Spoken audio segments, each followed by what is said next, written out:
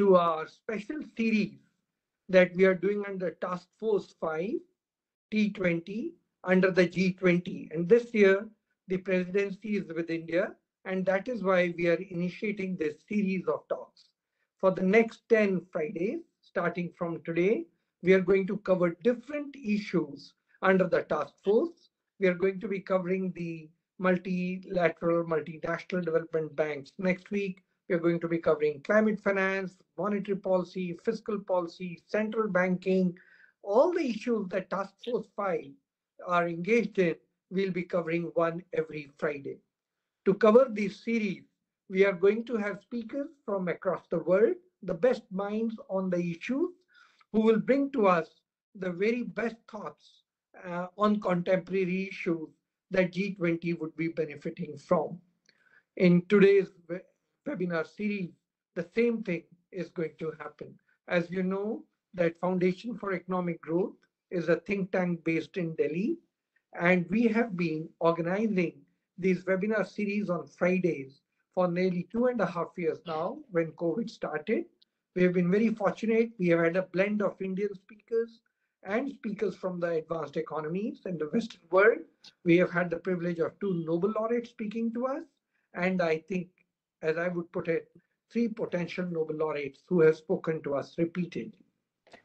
To take the seminar ahead today, Dr. Arvind Virmani, member of Niti Aayog, former chairman of Foundation for Economic Growth, and the former chief economic advisor, Government of India, and the former executive director at the International Monetary Fund from 2009 to 2012, is going to be chairing the session today. He was earlier the president of the Forum for Strategic Initiatives. He's been a mentor to FICCI and member of RBI Technical Advisory Committee on Monetary Policy. He was earlier executive director, as I've just mentioned, at the IMF, and before that, the chief economic advisor, Government of India. He has also served as principal advisor, Planning Commission. During his tenure, he advised on a host of economic policy reforms through hundreds of policy papers, notes, and committee notes. He has served as member Telecom Regulatory Authority of India and as director and chief executive of another think tank, Indian Council for Research on International Economic Relations.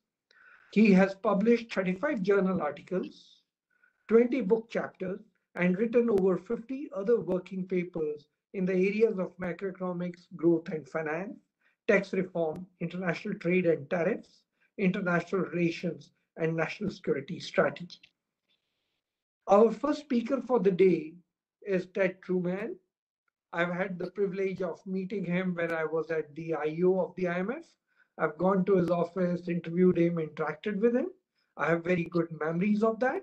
And I think he's a great authority on sovereign wealth funds. When I was doing research at the IMF, the book that he had on the sovereign wealth funds was the sole authoritative work that we could depend upon. Edwin Truman was associated with the Peterson Institute for International Economics from 2001 to 2020. He joined the institute as a senior fellow and was non-resident senior fellow from July 2013 through December 2020 when he resigned, and he was appointed as a senior fellow of the Mosawar Rahmani Center for Business and Government at Harvard's Kennedy School for 2021. Today I see him and I am reminded of my days at the Harvard Kennedy School. Great place to be in.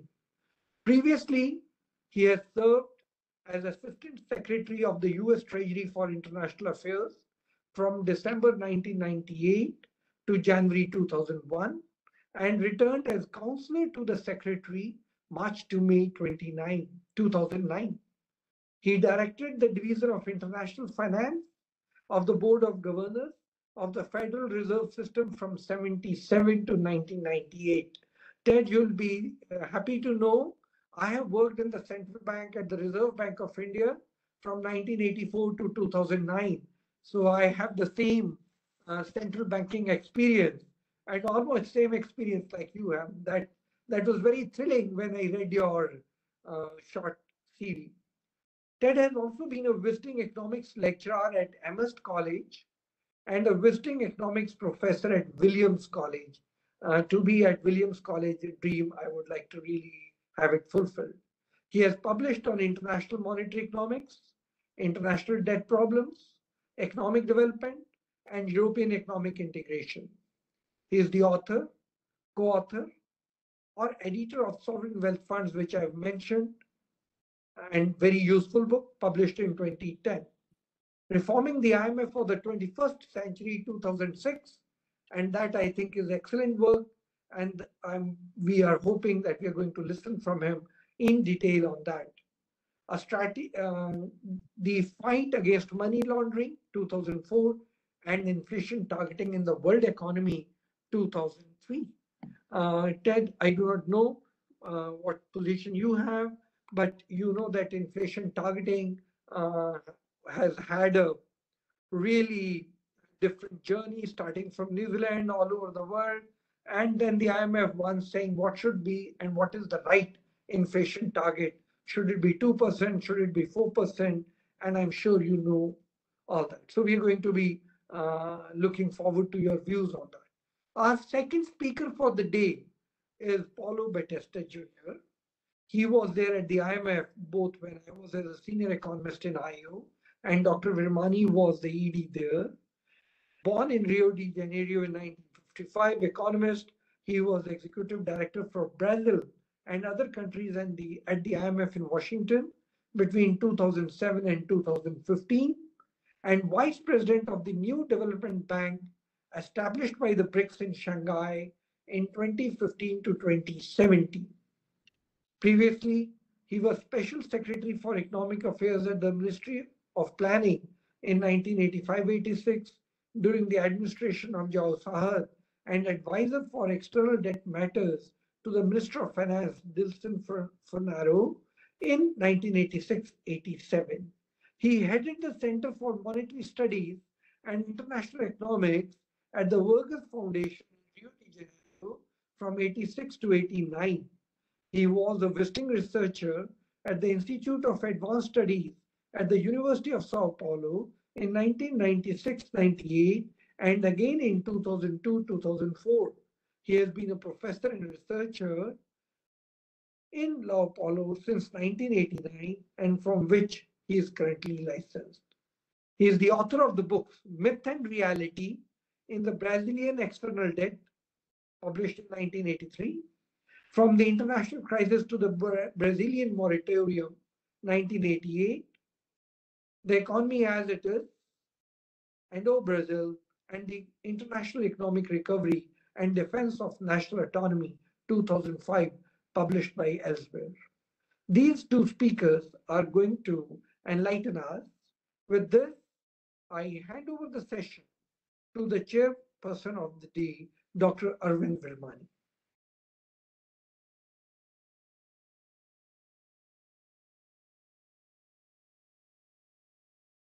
Sir, can't hear you. Hello, sir. We can't hear you.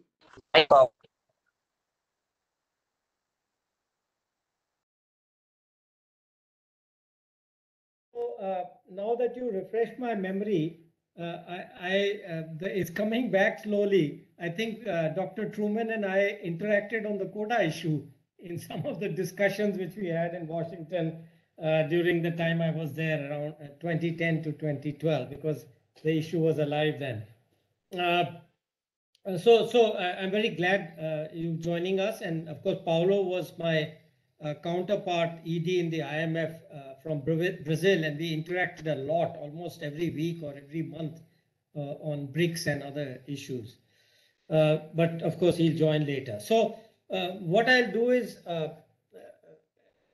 as Charan said, I mean, I got into these issues in IMF. I'll just give some of the issues that I remember from them, and then we'll, I'm sure, have a pretty comprehensive talk by Ted Truman. So very briefly, the MDIs, was set up, the multilateral development institutions, IMF, World Bank, were set up in the pre-war, interwar years.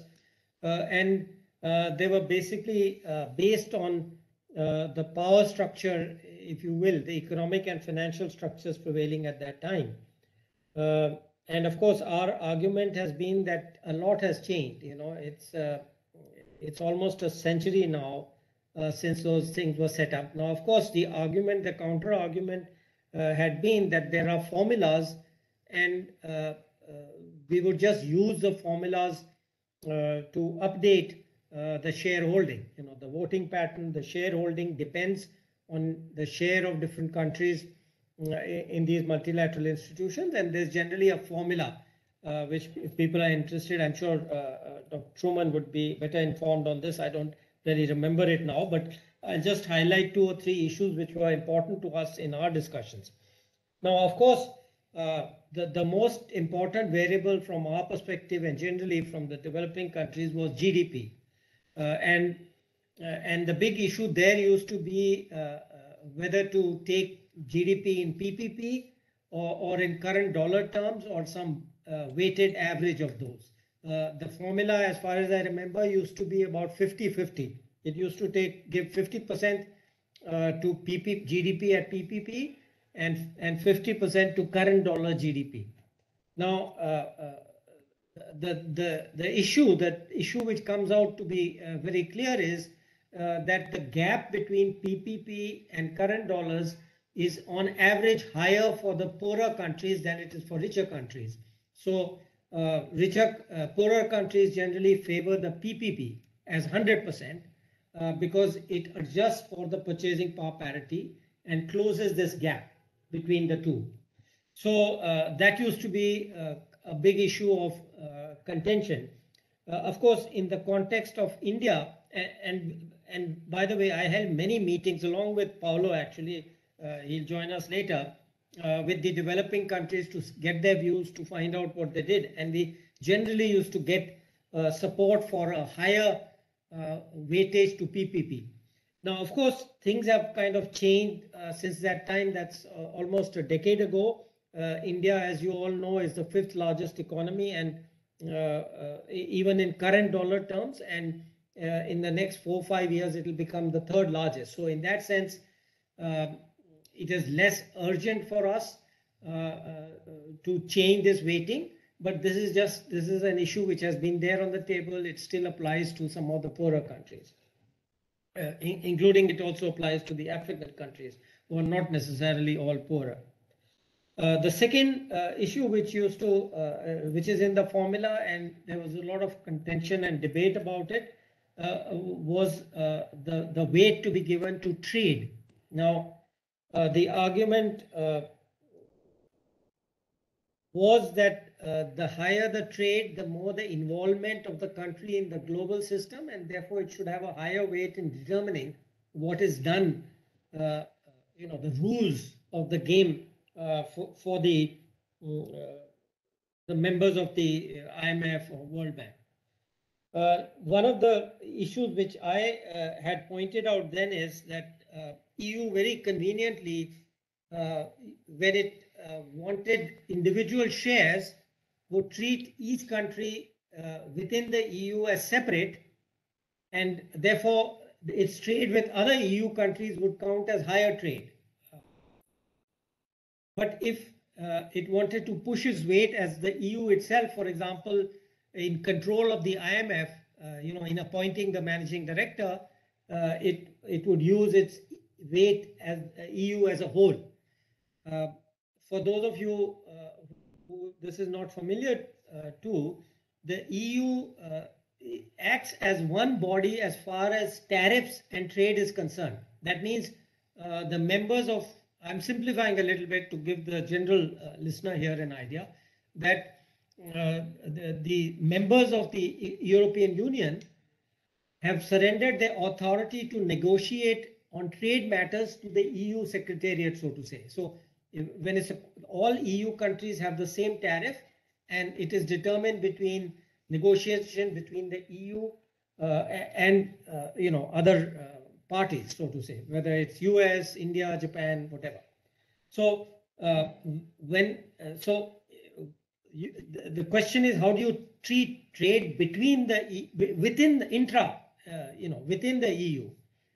So because if you net that out, the trade share of every country in the EU falls, and therefore it would have a smaller weight in this trade share, and therefore smaller weight in the shareholding of the IMF and the World Bank.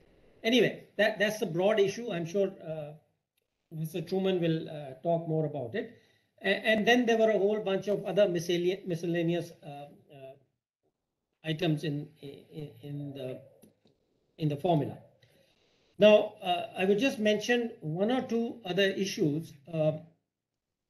The US share is protected, actually, at least in the IMF, which I dealt with. I'm not, don't have that detailed knowledge of the World Bank issue. And that is in the constitution of the IMF.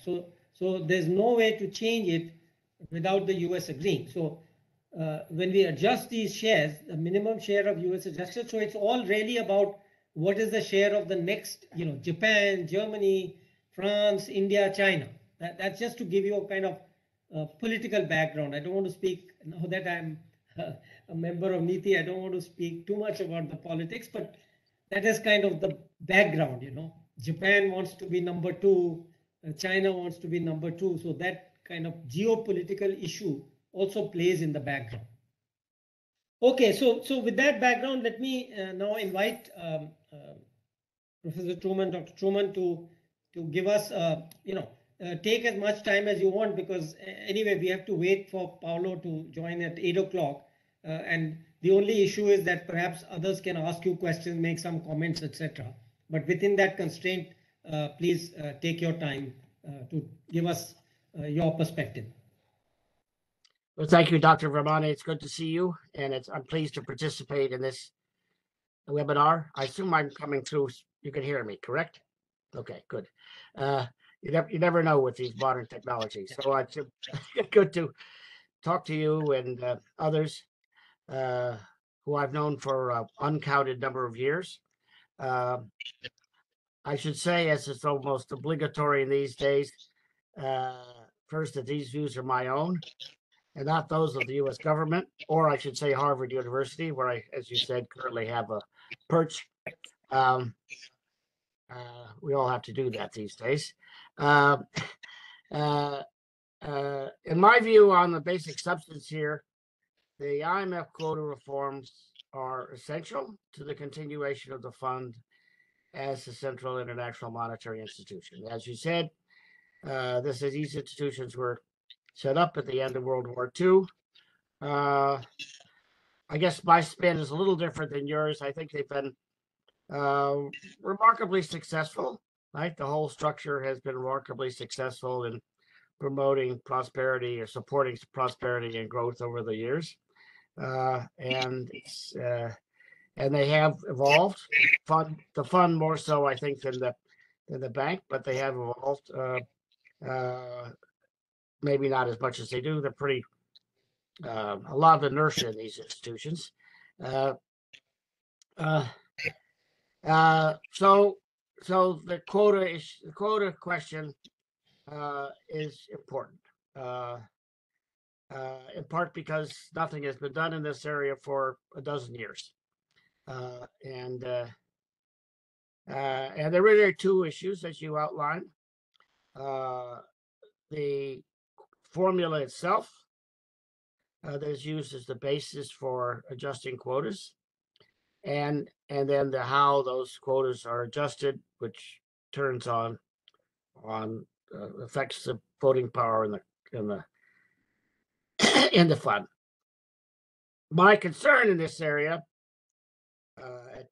at 10,000 feet is, as they say, the perfect, meaning fixing the deficient formula should not be the enemy of the good, which would be updating quota shares for a first time in a dozen years.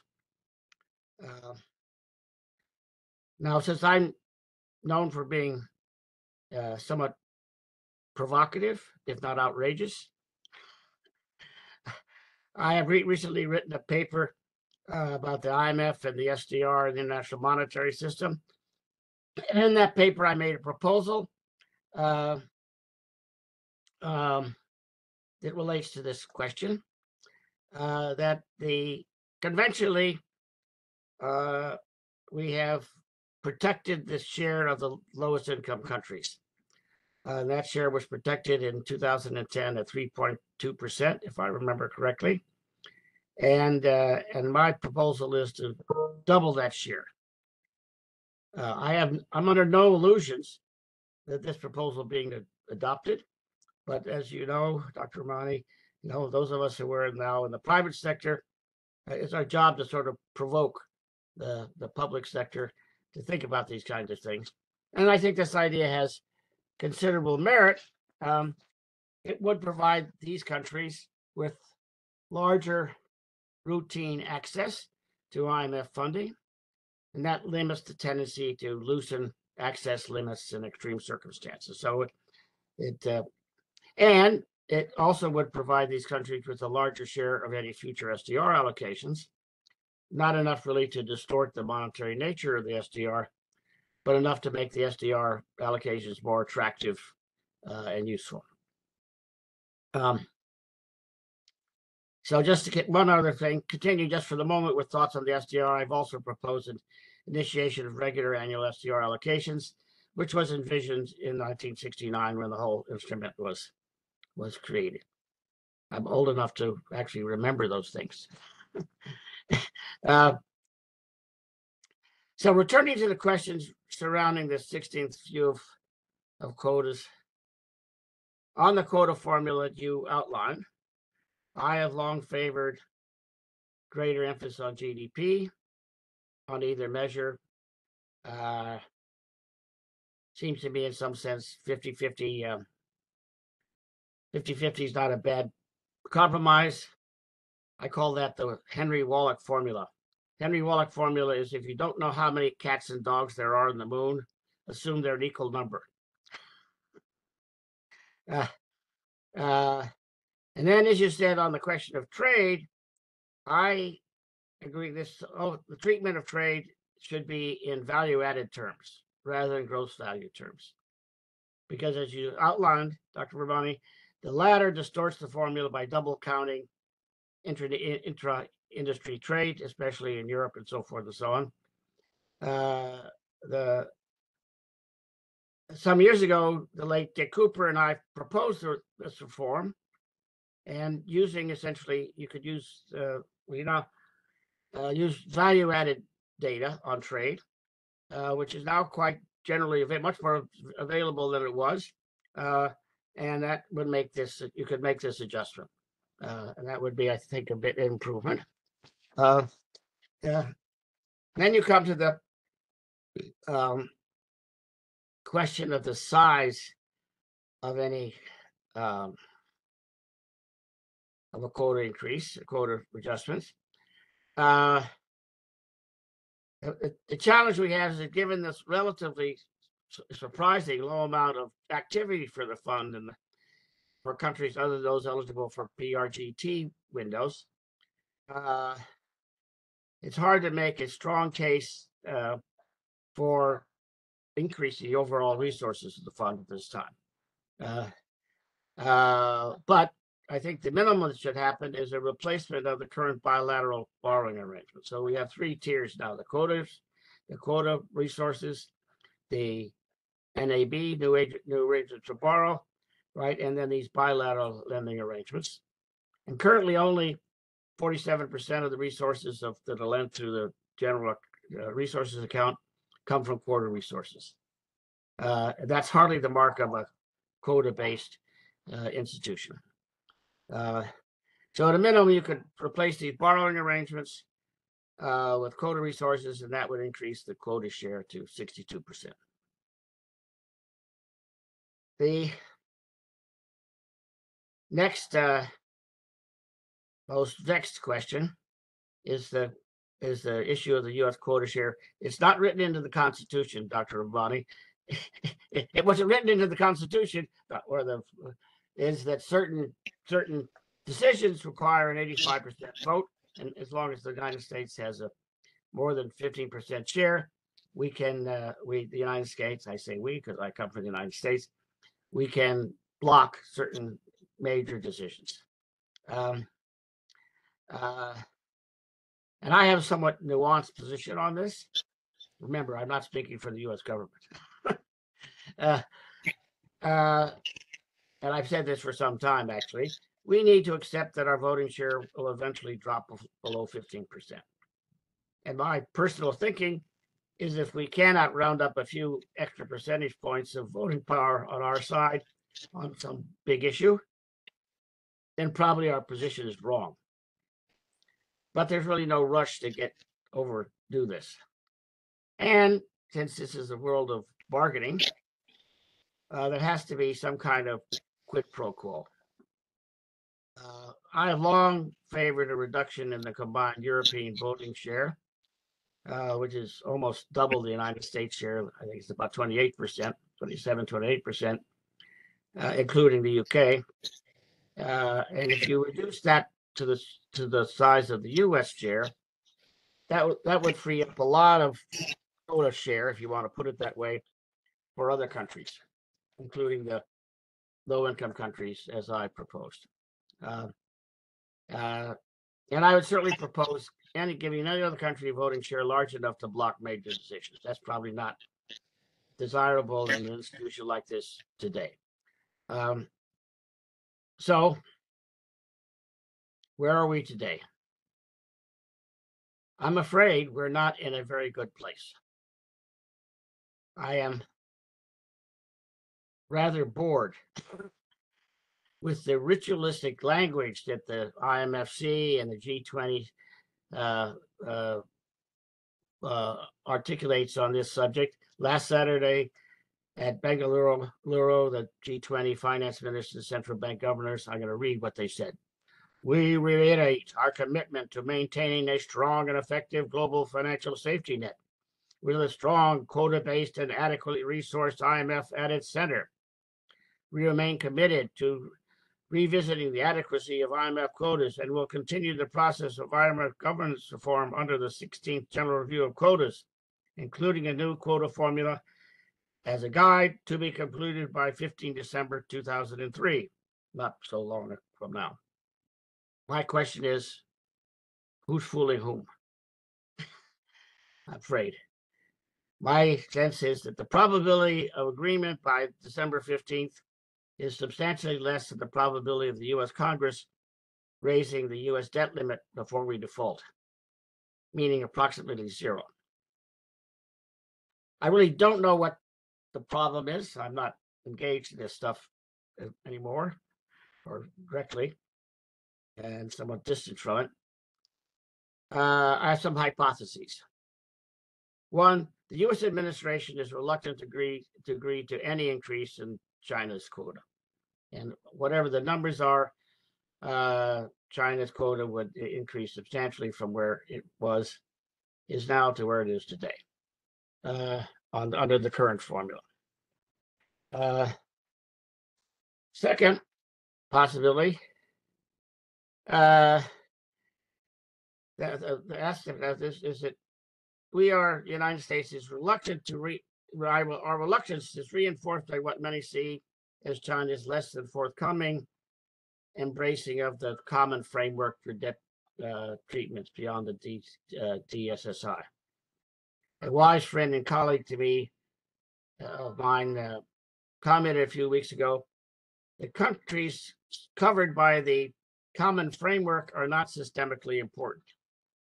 To move not sufficiently systemically important to move the needle of the common framework.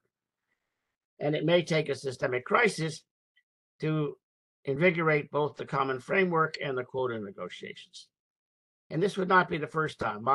In my professional life, generally, action on quotas and so forth and so on has been triggered by a crisis. I mean, a good example is the 2010 adjustment, which came in the wake of the global financial crisis.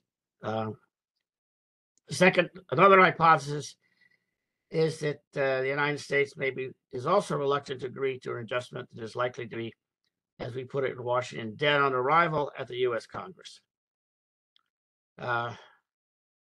So on this feature, the terms of any agreement, should there ever be one, on effectiveness are very important. Now, I think that in the World Bank recently, with the most recent capital increase in the World Bank, we did not insist that Congress that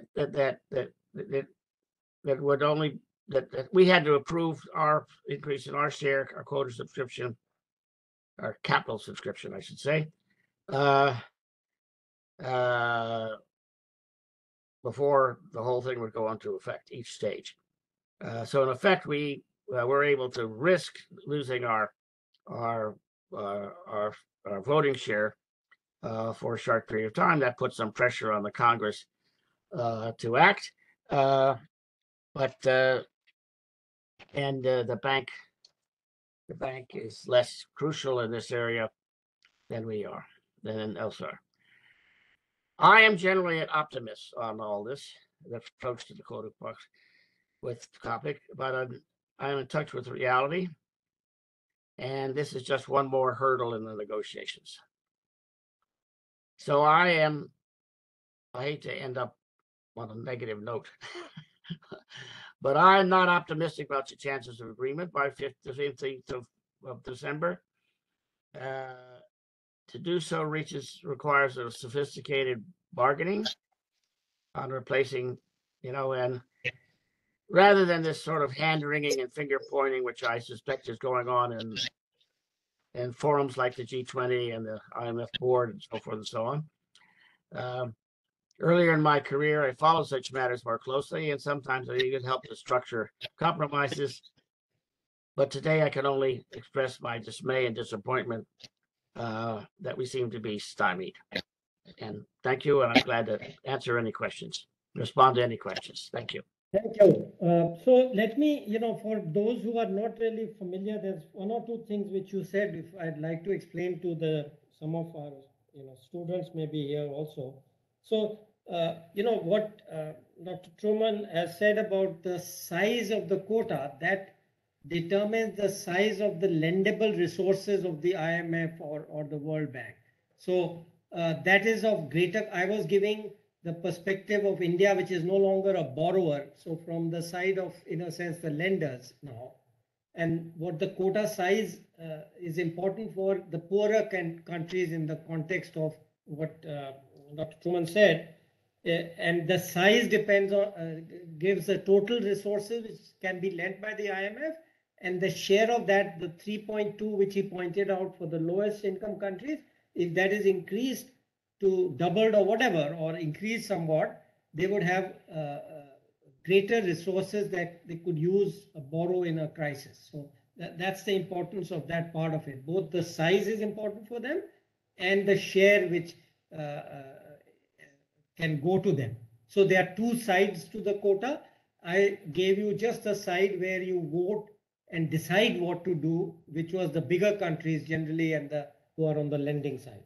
So that's one, just a clarification for the listeners. And one more small clarification, which we have not taken up.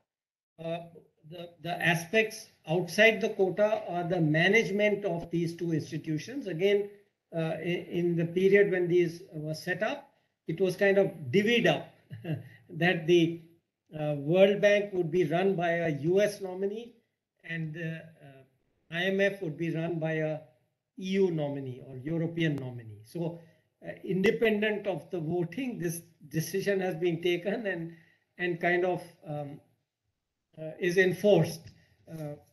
I tried to, when I was there, I tried just as a democratic opening with my other friends, other developing countries, etc., to say, okay, let's have a vote. Doesn't matter. We know the US is going to win the vote in IMF.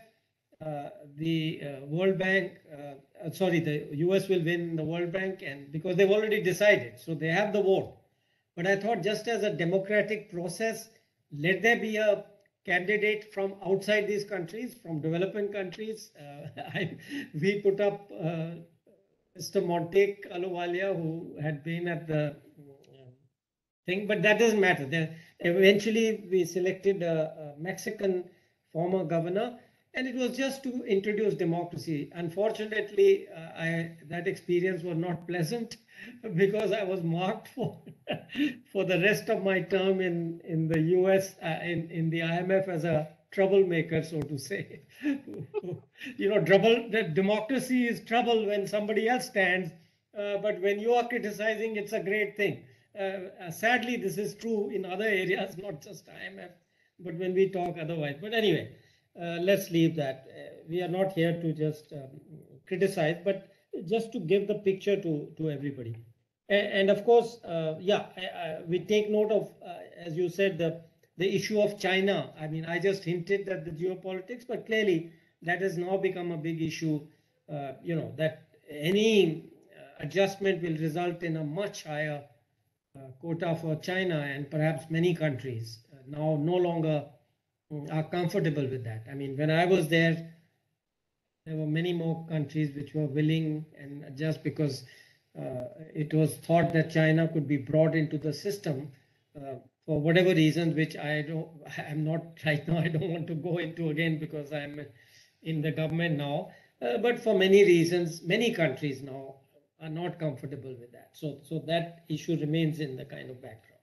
Okay, so with that, Charan or other members, you want to start the question or comments, and then we'll open it up to the. You both have worked at the IMF, and Ted, you've written about it, and you've been closely watching it because you were in the government as assistant secretary, and then you were at the Peterson watching IMF so closely. I've always wondered, knowing that there is so much of wisdom, so much of history, economic history in countries like India, how come I always think, how come this was totally ignored? And to my mind, sometimes I get a feeling that if your quota is low or you do not have enough voting strength, even your voice is not heard. Even the sane voice is not heard. And I have, sir, Mr. Chairman, sir, can I give an illustration? Give an illustration, though I may not fully agree with you, but I'll yeah, but please do. Yeah. So, sir, in 1991, India went through a very bad patch, and we had to really beg the IMF. And then, after begging the IMF, we got some support, but India set up its own high-level committee on balance of payments, and then came out with a rule that you need an import cover of, say, 1 year. Now, this is exactly what, had it been followed, Asian crisis would not have taken place. IMF missions had been coming to India all the years. It is only when some trouble happened in Argentina that Greenspan-Goodity rule was devised, and that was exactly the same. So the point, an illustration that I'm making is on the wisdom that was there in an emerging country. Secondly, capital controls is another illustration. How can the advanced countries, and they have all the voting powers, just thrust capital control on countries like India, which are so vulnerable? The third is the inflation targeting. In a young demographic country like India, which is very vulnerable, would inflation targeting be the right approach? And IMF used it and pushed it. So, sir, my question, given these three illustrations, is why during these years the voice of these countries which did not have enough quotas so badly ignored, and I think at the cost of global growth? So I knew you were going to mention capital account. That's why I put in the proviso. Well, it happened that I was there and I was influential. And let me just very briefly tell you, we were very clear, that there were two aspects in capital control which were not there in current account. For people who don't know, according to the rules of the IMF, all members have to move towards complete freedom on current account. That is not so in the capital account. A similar provision was not put in the capital account. So there was a move by the capital exporting countries to have the same rule introduced into the IMF's, whatever procedures, requirements, etc. So we opposed it. when I was, this is during my time at the IMF. And our point was exactly what Dr. Charan Singh is saying, that we agreed that there can be macro reasons which are bad policy, which could create capital account uncertainty. But there were also reasons beyond macro, for sudden stops and starts and capital account movements, which could be temporary but devastating. Once they take place, if there's a sudden movement in one direction or the other, they can then destroy the macroeconomic itself. So we agreed that countries must have a stable and sustainable macro environment, but countries must be allowed to have temporary restrictions on capital inflows, for example. So one of the things I had argued in India when I was CA was that the better way to control is not to control outflows, but to control inflows. I have a paper, by the way, in the Journal of Emerging Market Economies, because nobody could object to that. We restrict because we don't want these sudden flows, outflows, but once you allow it to come in, you allow it to go out. So it was logical. It was, it could be sold to the private capital markets that, okay, if we don't want short-term capital movements, we'll restrict it at the time of entry, not at the time of exit. So if we allow it, you can also take it out freely. So it turns out that we did have a compromise. You were saying we are not influential. We were able to have some effect on that. And basically, because we had logical arguments to it, we were also backed by, for example, Paulo was a big backer of that from Brazil. Brazil was backed us and several other countries. So I still remember the chief economist, the vice president. You also remember the French, what was his name? My memory is a bit vague. The chief From MIT. Huh? Yeah, the From MIT. Yeah. French name, I can't remember. Yeah, I'm also forgetting. I still remember. He wrote the paper on inflation targeting, saying it should be higher. Yeah, recently he was in, yeah. So I still remember he called me. I mean, there was all this discussion, etc., and he called me for lunch, and for a discussion. We had a discussion, and I said I'm willing to compromise if you accept this. Certainly, we have no problem about accepting the macro issues which are there. Anyway. So you are right, though. In general, if you look broadly, that is an issue, and part of it has to do with this management issue, which I pointed out. That that because it's so set that there is no challenge or even a dissent, in a sense, is allowed. That some of these things become extreme. Anyway, so sorry, I should let Ted comment on it. Please go ahead if you have any observations or comments or disagreements on those. Just making two comments. I think on the leadership question, you're right. That's how it's evolved. It is also the case that there has been more democracy or competition in recent years. Not always. It depends a lot on the circumstances. My view actually is that, having observed this over the years,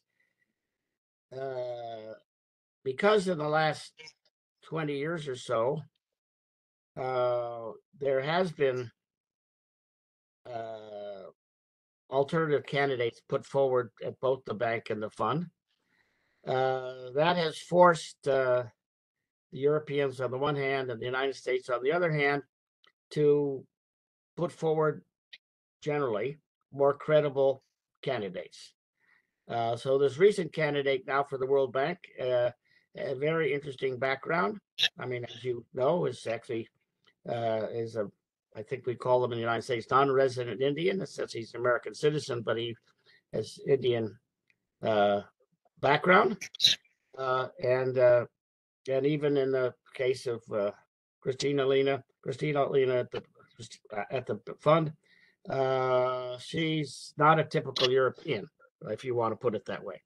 She's from emerging market part of Europe. So so there has been change, and I think there has been change. Both institutions, certainly at the fund, there's been an effort to try to diversify voices. As I said before, there's a lot of inertia in these institutions, so it's not. This is not. They're going to have revolution overnight. But if you look at the fund today and compare it with 30 years ago, it's quite different organization in terms of its personnel and so forth and so on, and various influences. I think one of the interesting areas that you touched on, other interest, is the capital account stuff, or capital controls, and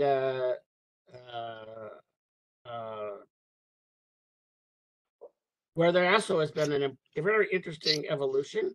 So there was this pressure during the 1990s to liberalize the capital accounts and write it actually into the articles. But there's been a big pushback, as you acknowledged, and the posture of the fund is quite different than it was, again, 20 years ago. And now it's a little complicated sometimes, and so they have this but they certainly accept, partly for the reasons for macro prudential reasons, essentially some limits on capital controls. Doesn't mean, by the way, that it seems to me that needs to be permanent. But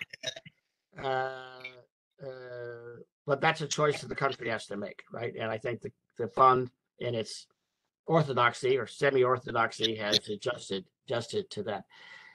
It's also interesting what you said. I mean, there is a tendency in the fund to use a cookie cutter approach to programs and policy advice,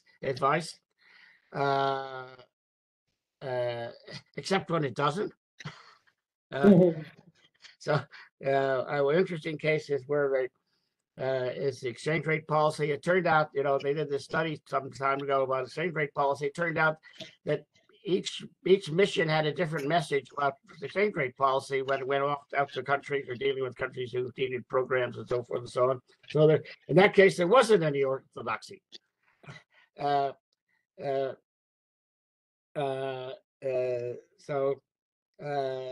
And an interesting case is the inflation targeting. Inflation target initially was very much resisted at the fund.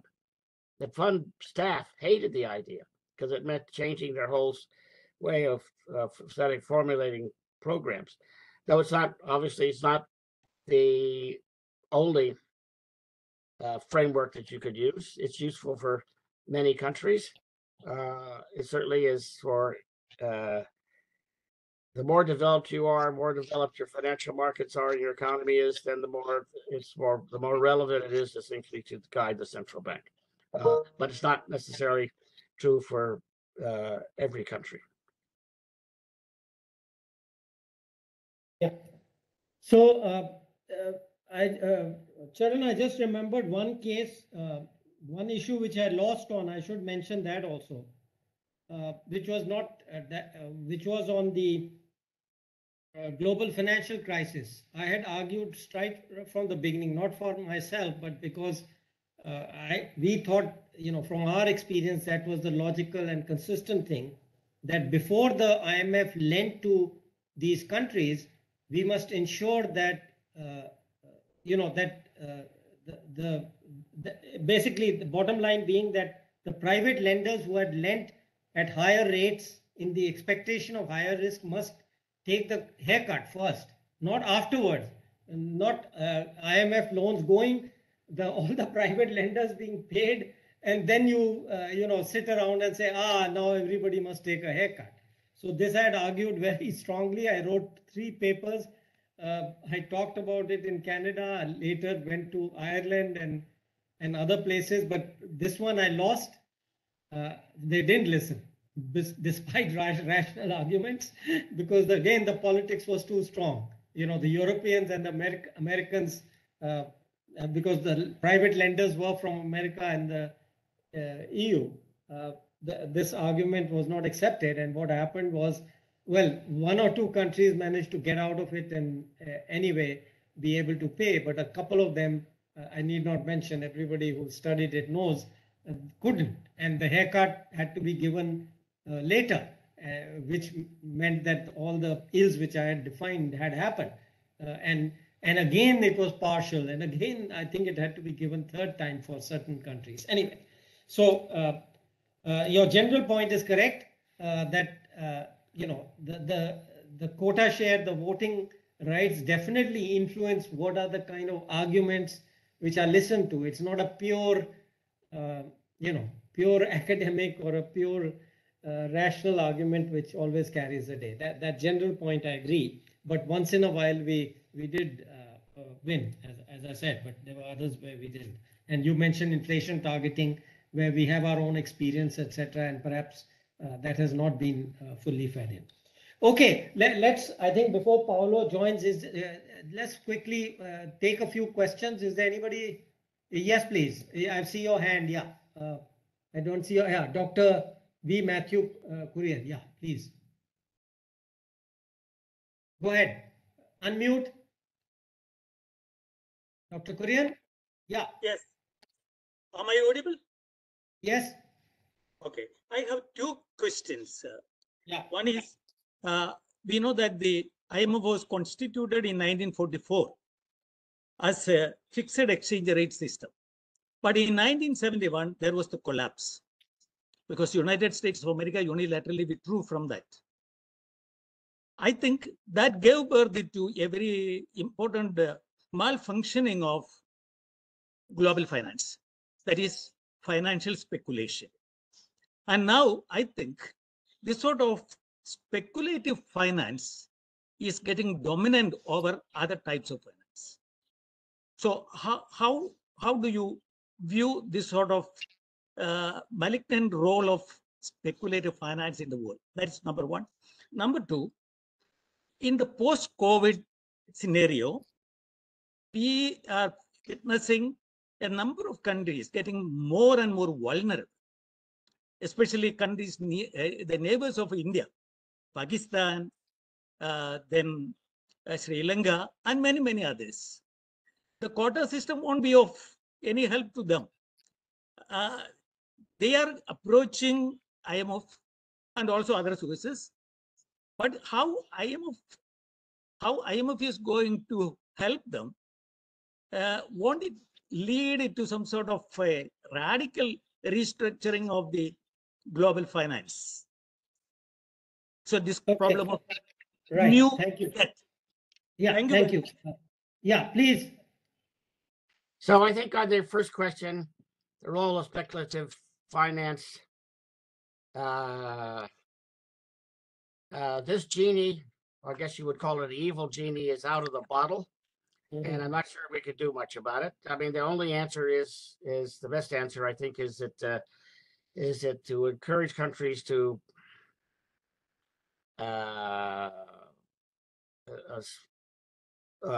proof themselves, protect themselves ex ante to some of the excesses. But we don't have much agreement about how to do that. And the forces on the other side are overwhelming. So you're right, in some sense, the end of the Bretton Woods exchange rate system was caused by uncontrolled capital flows. It's hard to imagine today, but it was, in my view, and it's become more so. On the question of the fund and your neighbors, all right, that's it.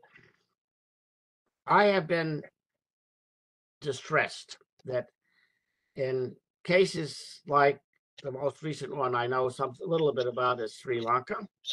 So Sri Lanka has big problems, and the fund is essentially sitting on the program because they can't get the required level of financial assurances, which means in some sense China won't agree to cut its debt. And so therefore the fund is just sitting on its hands. And I think that's I'm going to use a strong word, outrageous. Right? I mean, if I were advising Sri Lanka, I know this is recorded, but it's, you know, at my age, I can say almost anything and get away with it. If I was Sri Lanka, I would stop paying the Chinese banks, the banks and the level of institutions, and say, well, there's your financial assurances. I'm not paying them anymore. Give me our program, right? And let's move ahead with this this program, which will be hard enough for them to implement. But the the waste time and months and so forth and so on, and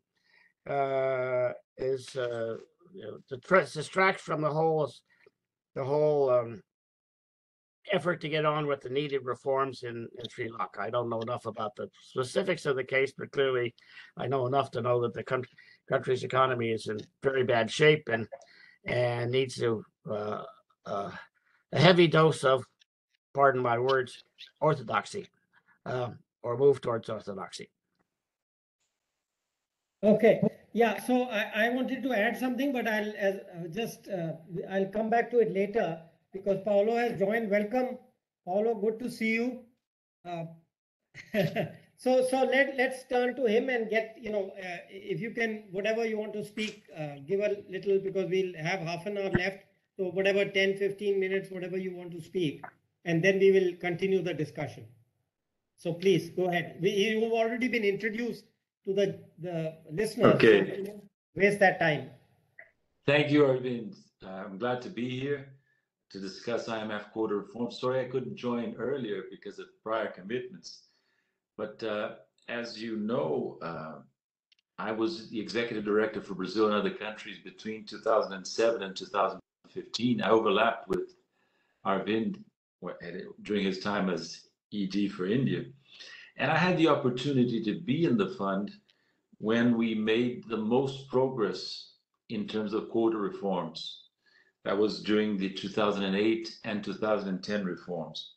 I'll say a little bit about what was achieved, what is lacking, and what we can foresee.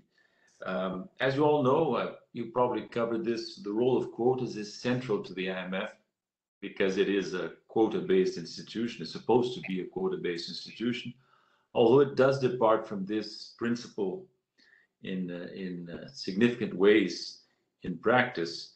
Quotas are central because they are the main determinant of voting power, of access to fund resources, of participation in the allocation of SDRs and other matters.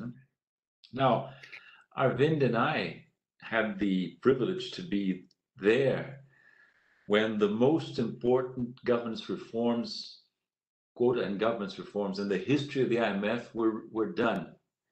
This sounds big, but it's not as big as it sounds, because actually not much had happened. Almost nothing at all in the long period between 1947 and 2008. And little has happened since then. So we had this short period, this short window when we could achieve some significant changes in quotas and other governance aspects, which I won't go into because of the limited time. But focusing on quotas, what did we achieve? In the 2008 reform, we achieved a change in the quota formula, which was quite significant. We abandoned a series of complicated and archaic formulas which prevailed up to then, and we had a single quota formula dominated by a GDP blend and with other variables in it. We did some quota shift to emerging market and developing countries and other governance reforms. And in 2010, we continued this in the 2010 reform by doing a further shift in voting power. Taking the two reforms together, the shift in voting powers to emerging market and developing countries was 5.3 percentage points from advanced to EMDCs. And in the 2010 reforms, we approved some forward-looking elements that were quite important at the time. We anticipated the next general review of quotas to January 2014, and we agreed to revise the quota formula by January 2013. What was the overall goal we had at the time, at least EMDCs? We wanted to transform the IMF into a truly global institution and to cease being what Arvind's successor in the board once named a North Atlantic monetary fund, a monetary fund dominated by the North Atlantic countries. We wanted to achieve a very ambitious objective, was to transform the fund in a truly global institution where countries would be represented in terms of voting power according to their relative weight in the world economy. Now, this global objective, this ambitious objective, failed. It failed because the shift in voting power was modest and not enough to change the overall balance in terms of decision making in the institution, and worse, the forward-looking elements that we had approved in the 2010 reform were never implemented. There was no actual further change in the quota formula and no review in the quota distribution since then, if I'm not mistaken. And even the implementation of the quotas of the 2010 reform took as much as 5 years. It was only achieved after I left the fund, 6 months after I left the fund, in December 2015, when finally US Congress approved the reform. Now, why did we achieve some progress in the period from 2008 to 2010? I would say very quickly, basically, because we had the Lehman crisis in 2008 with major repercussions, as you know, in the North Atlantic financial system on both sides of the Atlantic. And this made the developed countries a little more amenable to discussing changes in the IMF and other institutions. And importantly, we had support from the United States for changes at the time. I'm talking about the initial period of the Obama administration, where the US threw its weight to some extent in the direction of changes in the fund. Now, this changed subsequently, I believed. Already in my time there, already during the Obama administration, this stance of the US changed, became less prone to supporting change. And European resistance to change, which was a major stumbling block we faced when we fought for reform in 2008, 2010, and subsequent years, European resistance continued. The basic reason for European resistance is that it's Europe, mostly, that it's largely overrepresented in the IMF. This may have changed in the meantime, but during my period there, the US and Japan, for example, were roughly in line with their relative weight in the world economy in quota and voting power terms. Now Europe, no, not Europe. Europe was heavily overrepresented in quotas, voting power, and also in other aspects of governance of the fund, which I won't go into now.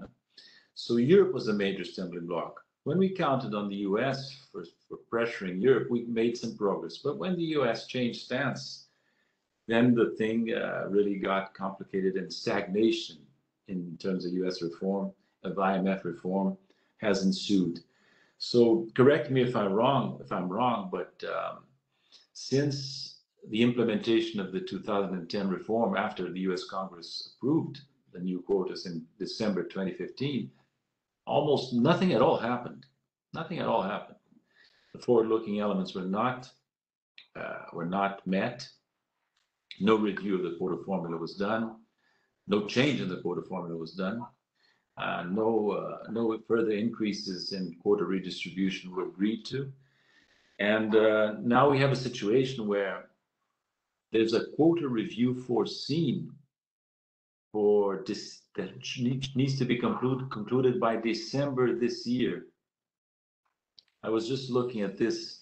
The language in the resolution is not bad, because it says, I'll read it out quickly to you.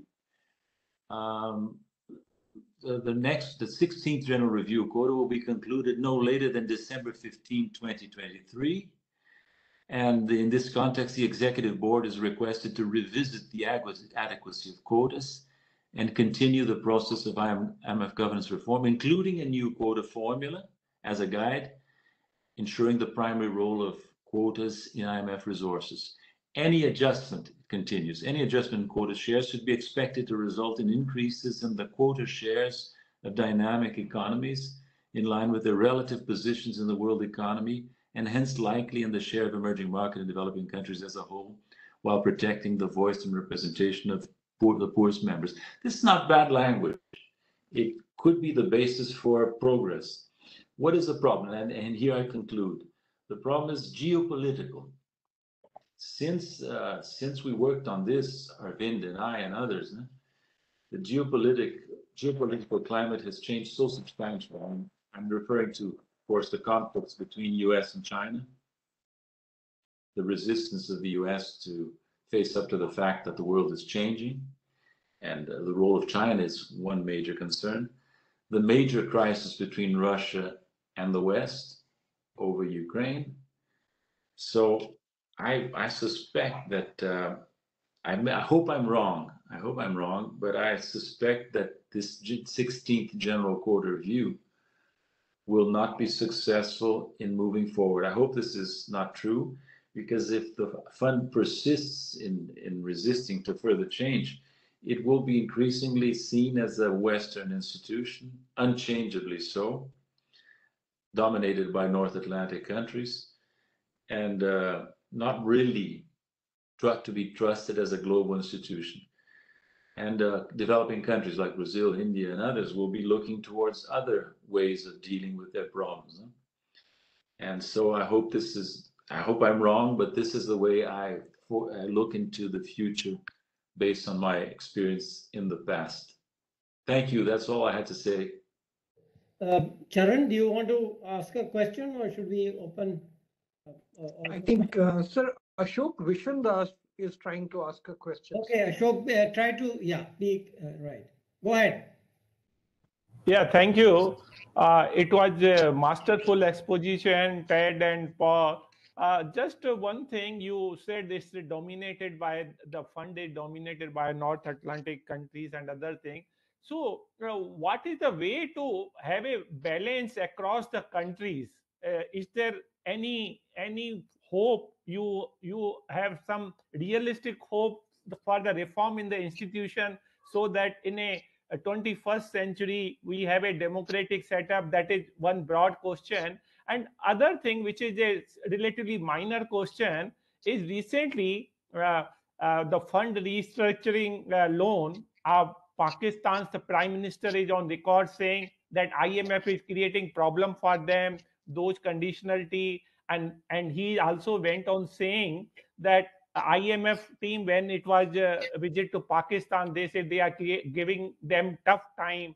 Likewise, Sri Lanka has problems. So what do you make out of it? Because never in the past the country are openly saying they are giving, the IMF is giving tough time to them. Paulo, you want to take that, because we had some discussion earlier, if you have something? Yeah. Ashok, I would say basically that we need a new quota formula where the weight of GDP, preferably GDP PPP, is larger than the current one, which is 50%. Openness and variability are very questionable as variables that should be included in the quota formula. If you have a quota formula largely based on GDP PPP or a GDP blend, this would go some way into increasing the voting power of emerging market and developing countries. I would have a further increase in basic votes to better reflect the positions of smaller countries, of developing countries, of poorer countries. And there are other aspects beyond quotas which need to be considered. For example, board composition. You have 24 chairs, and the number of European chairs is excessive. And this gives Europe an excessive role in the board discussions. And there are some informal rules that would need to be changed if the IMF is going to be a truly global institution. For instance, the informal rule that allows Europe to designate the managing director. This is something that is antiquated. If you want a really truly global institution, the MD should be selected independent of nationality. the board should be more balanced. For example, should we not have a third sub-Saharan African chair? That might be a change that would be important, or preferably by reducing the number of European chairs instead of by increasing the board. And of course, just a parenthesis here, if you go towards a third sub-Saharan African chair, let's not repeat what happened in the World Bank, where a 25th chair was created, but in a manner in which a few large sub-Saharan African countries took hold of the chair, not solving the problem, which is excessive number of countries in the sub-Saharan African chairs. Incidentally, that's just one aspect, but basically, I think what I just said is reasonable. I think it's something we worked on at length, Arvind and I and others. But I don't believe that the Europeans and the Americans are willing to really look into this seriously. Because with the increasing conflicts between the US, Europe, and, for example, China and Russia on the other, I think this will paralyze. It has been paralyzing the G20, and I think it will paralyze IMF reform as well, unfortunately. But let's see. I hope I'm wrong, as I said. So can I ask one question? Yeah, please. So we have Ted, who's worked in the Treasury, and we have two former EDs. If this is how, on a global platform, most of the countries, especially now advanced, fast emerging countries are treated, would they not open their own multilateral institutions? And they'll say, we have no faith in IMF. Would it not fragment and destroy the very essence for which these two institutions and United Nations was created? Ted, you want to respond? Clearly, that's. I was going to wait for Paulo. Clearly, that's a risk, and thoughtful people should worry about that risk. I think it's, I worry that we're going to move to a world in which, in my youth, right, there was the East and the West and the non-aligned, if you want to put it that way. And how these things line up over the next 10 or 15 years, I don't know. I think there is a role for important role for a central institution, like the fund and the World Bank. And I actually am somewhat encouraged that the community of development banks, of which Paulo is now part of, right, actually does work together in some sense, right? So that is encouraging. I'm not sure how well it's done, but if we split things up, and the crude point here, I think, is that you need creditors as well as people who lend, as well as people who borrow, running through these institutions, right? So to be an effective institution, you have to have enough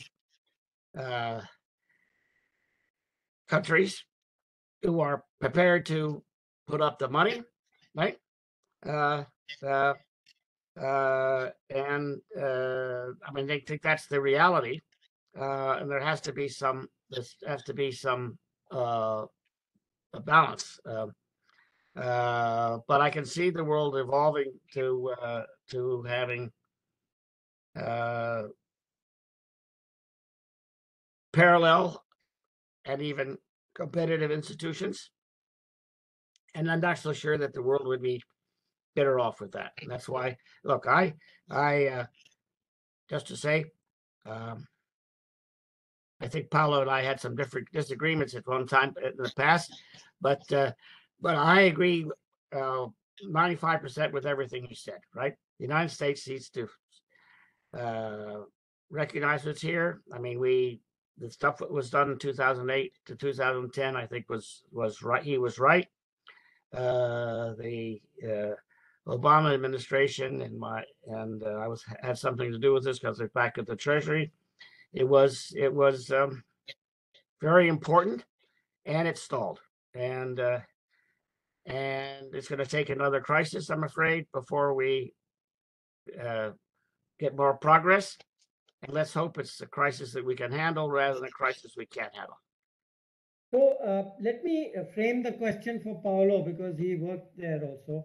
When the NDB was formed, there was a hope that it could potentially be the core of a kind of a competitive institution because you had lenders, potential lenders, and potential borrowers.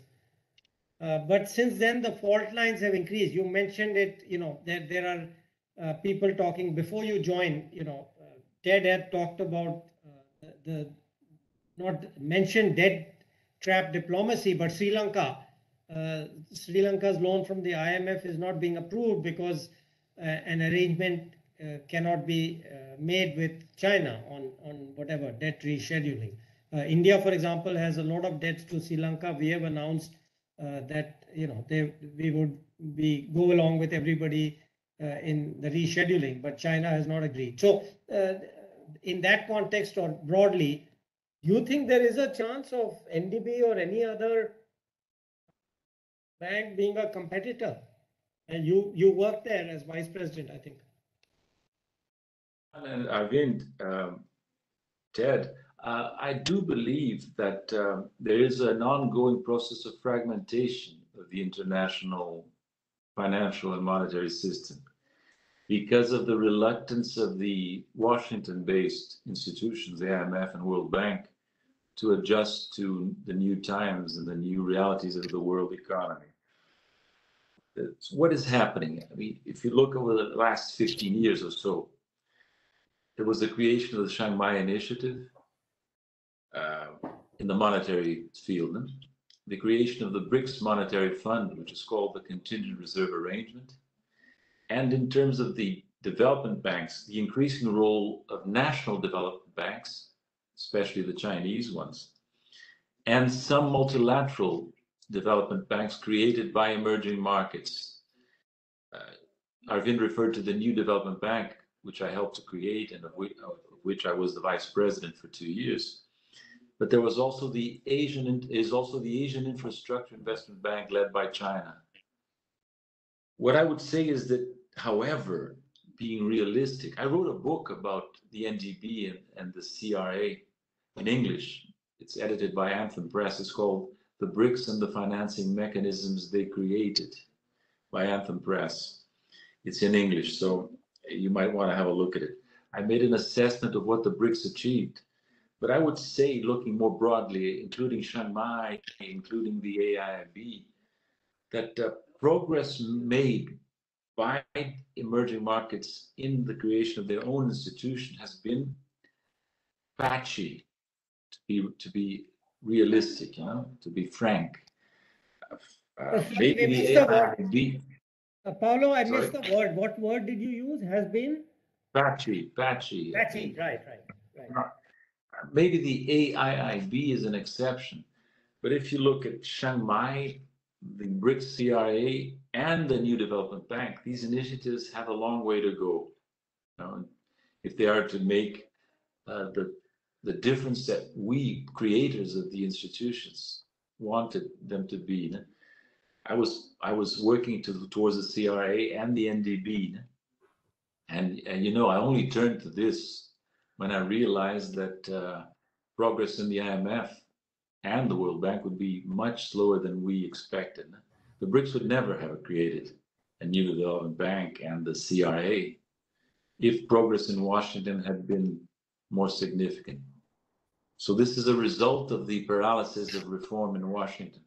But to be frank, we have a long way to go in terms of creating institutions that are really broad and effective. So this is a big challenge for us in the future. Okay, thanks. Charan, there's a whole bunch of questions in the chat. Did you pick up one? Maybe we should. There are many, but there is some which I can share and then you can Yeah, decide. maybe one person or two we have time for. Yeah. Yeah. So there is one also. If we look at quota formula, there are the variables which holds less validity in 21st century. For instance, if we look at openness, the debate between GDP, PPP, and then there is another one that is who will. And I think this is a very good question. And this refers to the debate which Ted and Paulo just mentioned. Who will be the ultimate beneficiary of reforms? Developed nations or developing nations? Means I think increasingly USA should realize the world is becoming flatter and it's not a one-way world. The third question is, can you provide how reforms can resolve on recent debt crisis of several countries? So if these three questions you want to take. Yeah, whatever comments you want to, weave around them is fine. Yeah.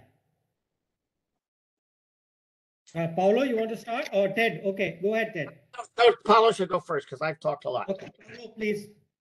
I didn't catch the second question. I'm not able to respond to the third, but the first question on quota formula, this is, I think. You want me to read the question again? The second one I didn't catch, yeah. So the question says that if we look at the quota formula, there are the variables which hold less validity in 21st century. For instance, if we look at openness, the debate between GDP, PPP. So that's the question. It's from Raghav. Yeah, that's the one I caught. Well, I would say this, we struggled a lot with these matters in the past. And basically, from what I recall from these extensive discussions, I think if you want to have a quota formula that helps the fund become a 21st century institution, we would need to start from the principle of relative weights in the world economy and correct this principle for the smaller countries with basic votes. What this means for the quota formula is, in my opinion, doing away with openness and variability and having the quota formula and reserves as well, having the quota formula based on a single variable, which could be a GDP PPP or a GDP PPP, GDP market exchange rate blend, and supplement that by an increase in basic votes that would allow smaller countries to be better represented. This is the ideal result. But of course, this will face immense resistance on the part of countries that are overrepresented in terms of their relative weight in the world economy. These are basically the Europeans, with the exception of Spain, if I recall correctly. And some emerging markets are also overrepresented, notably Saudi Arabia. So basically, the basic story is shift from Europeans to EMDCs. That's the basic mechanism whereby you would make the fund more representative through quota formula changes in the world economy. Okay, yeah, Ted? I agree 100%, actually. I mean, if I could wave a magic wand, I would go to Paulo's GDP only, and you worry about the blend. I was just looking at some data. So if you use the current data, right? For example, the United States on the blend basis has 21%, right? In comparison with its current quota share, which is 17%. So it would go actually up, right? If you use their system. I don't know whether you like that, but it and you don't. But that would, between where we are and that, gives a lot of room to play for increasing quotas of other countries for that going forward. And I think the idea of increasing, again, we did increase basic votes some time ago, but a further increase would be another way to adjust for the smaller countries. And I think we need to remember that it isn't only smaller countries that get into trouble. Someone earlier referred to the India's IMF program in 1991. I actually had a little bit to do with that from the U.S. perspective. I don't expect India to have a crisis again, but neither did we expect Korea to have a crisis in 1997, 98. So be careful what you look for. And we all have to keep our things clean. So every country uses the fund. And we like to remember, I always like to remind people that the United States historically has drawn the fund a lot, never with a full program, but it's always been very useful to the United States, even as a source of funding. Yeah. So just to, I remember very well, we had organized a bunch of meetings with G77 and others, and got a big consensus on the GDP formula, GDP only.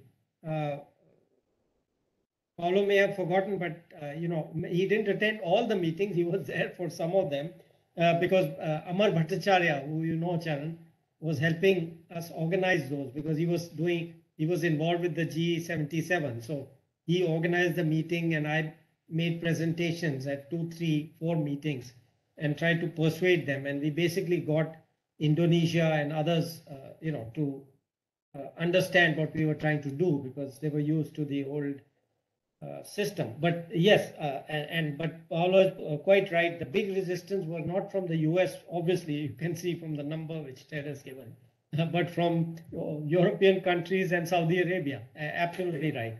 That your memory is perfectly correct, Paulo. So, there's one question which is more general.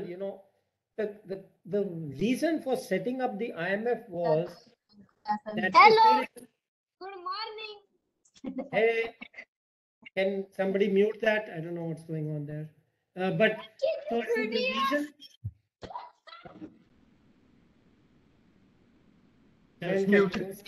Muted. Yeah. So the reason for setting up the IMF was that if there is a crisis in one or more countries, it'll kind of blow up and spread to all the others. Part of it is a judgment about that beyond what each country is entitled to in any case, and that we've discussed, right? The size of the quota, etc. But so there is a balance, right? You're trying to protect the poor by doubling their quota, even though it doesn't fit into the formula, and then you are trying to give a proportionate share to the other countries, just, though the probability, as Ted pointed out, I mean, we feel we should never get into a situation where we have to borrow. But, who knows what will happen in 10 years, 20 years, 40 years. Something strange may happen, climate change, some typhoon or whatever. So it's the stability of the system, which is the basic argument for IMF. It is not supposed to be what the World Bank is supposed to do, which if you have poverty or you got into trouble from some other direction, that you need to be given some relief, etc. But it's difficult. I mean, in practice, these things get mixed together.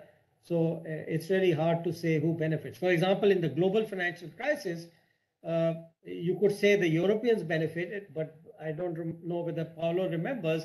Part of our argument was that it's not the Europeans, but it's the private sector who made the mistake of lending at higher rates. Actually, they had the risk-adjusted rates which were quite high. The American and European banks who kind of benefited from these loans. But anyway, things are not always simple. But the basic idea is to keep the overall system stable. I'm just answering this general question, which was who benefits. Okay, we'll have to. Are there kind of Charan, do you have time for a last question, or should we go into concluding comments, if any? Sir, I think there's a question from, I think double question. Yeah. Same thing. Who will This be is the? A good one. We are 8:30. We've had a long one, so Yeah, we have a long. Good question. We'll take it. Otherwise. Yeah, I think we'll close. This question is about, again, ultimate beneficiary of reforms, and I think it should be seen as mutual, but it seems it's not seen as mutual. And as Ted mentioned it, and then Paulo also concluded saying that The two new banks have a long way to go. Chiang Mai initiative was totally killed. I think it's the money who has the money that runs the mayor. So it's something like that. And I think we've got the fair idea of what's happening on the global front. Right. So that's right. So in some sense, you have to appeal to the people who have the power, because the alternative is not so easy. You know, it's easy to talk about it. And Paulo, I didn't know as much as he does. He's worked there. That his words were, the success has been patchy. It's not an easy thing. And now with the extra fault lines, which are now very big, with Russia, China, etc., things are even more difficult. Unless Paulo and Ted, you want to just add anything else, we'll conclude the. Okay. I want to thank you very much. It's been very enjoyable to participate in this, and good luck to your program. Thank you. Also like to thank you and say it was a pleasure after so many years to see Ted and Arvind again. Yeah. And I hope we keep in touch. Thank you. Yeah. Right. Yeah. Thanks, Your Dr. voice is still rings in my ears, though obviously physically we both aged, but your voice is still very clear. Thank you. Thank you for coming. Good. Okay, But you know that from IEO, I used to meet all of you and see you, but I could instantly recognize Ted. Paulo, I could instantly recognize you as you put on the camera.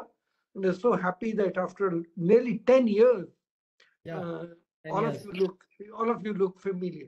I must thank you. And firstly, I must thank the chair, Dr. Arvind Virmani.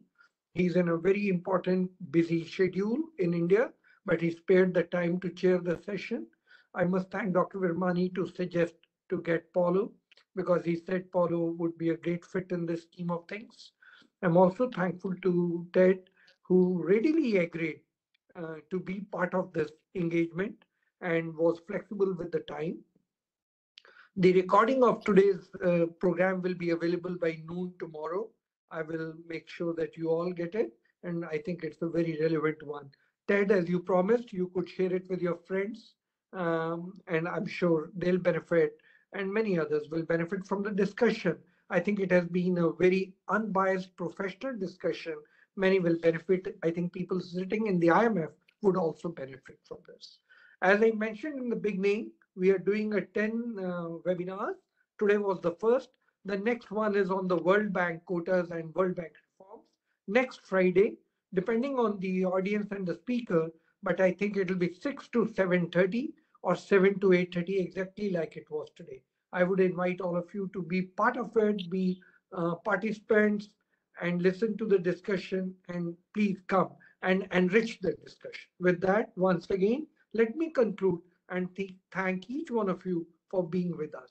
Have a great weekend. Bye. Bye.